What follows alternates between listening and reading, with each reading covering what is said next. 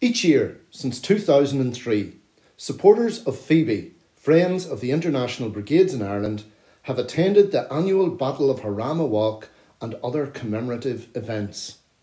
We have also appreciated the opportunity to visit the Hospitalillo of Tarancón, and we support fully the recovery of this vital historical site.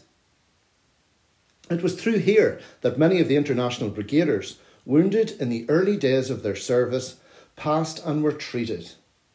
This included, of course, Irish men, and we know volunteers such as Andrew Flanagan, County Roscommon, David Fleming, Ballycastle, Hugh Dooley, Belfast, James Campbell, Derry, John O'Shea, Waterford, and Joseph Haynes, Dublin, were all treated here. While we remember and honour the memory of all those who served, in this short contribution we will focus on two prominent individuals, Dubliner Jack Nalty and Limerick man Frank Ryan, the acknowledged leading figure among the Irish anti-fascists. In mid-December of 1936, the first organised group of Irishmen destined for Spain and the International Brigades left Dublin. At the quayside, Frank Ryan stated their mission as a demonstration of the sympathy of revolutionary Ireland against international fascism. It's also a reply to the intervention of Irish fascism in the war against the Spanish Republic, which, if unchallenged, would remain a disgrace on our people. We want to show that there is a close bond between the democracies of Ireland and Spain. Our fight is the fight of the Spanish people, as it is of all peoples who are victims of tyranny.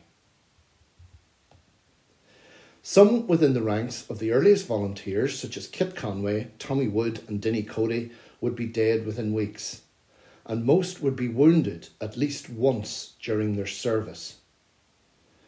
It was as early as the 28th of December when Jack Nalty was injured.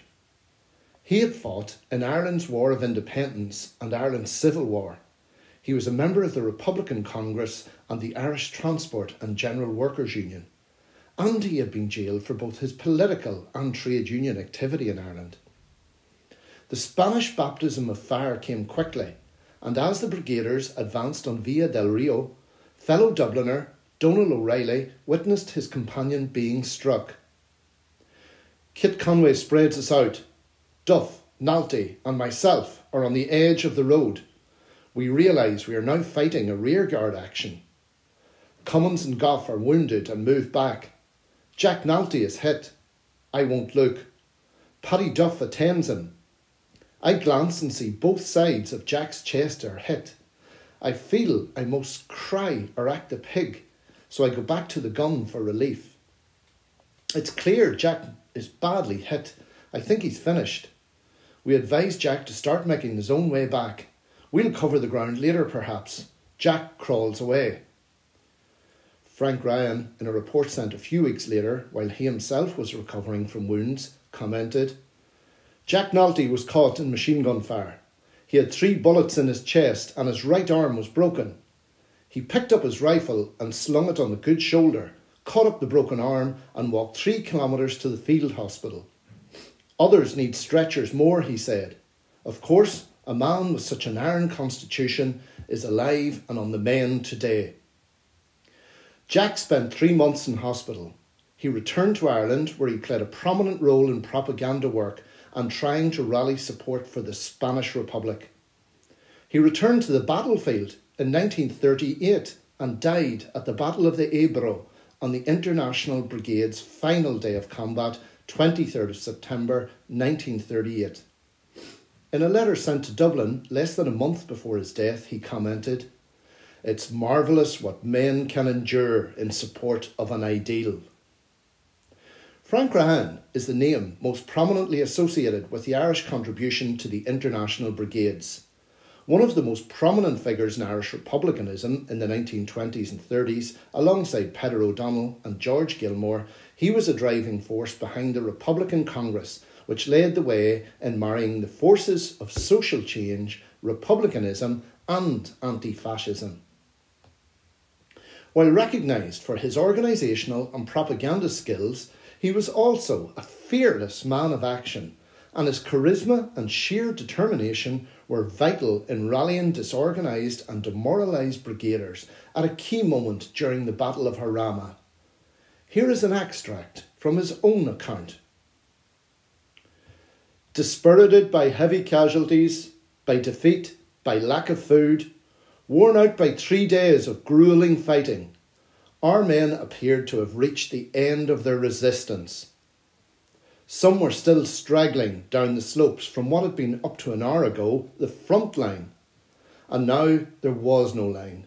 Nothing between the Madrid road and the fascists but disorganised groups of weary, war-racked men. After 3 days of terrific struggle, the superior numbers, the superior armament of the fascists had routed them. All, as they came back, had similar stories to tell, of comrades dead, of conditions that were more than flesh and blood could stand, of weariness they found hard to resist. There was no time to sort them into units. I noted with satisfaction that some had brought down spare rifles. I found my eyes straying always to the hills we had vacated. I hitched a rifle to my shoulder. They stumbled to their feet. No time for barrack square drill. 1 line of 4, fall in behind us.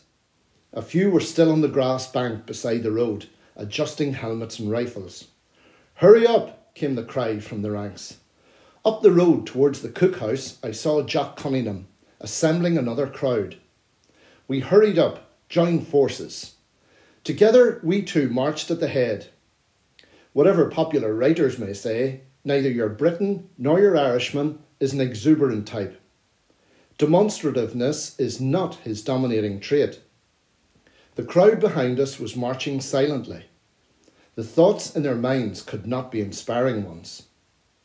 I remembered a trick of the old days when we were holding band demonstrations. I jerked my head back.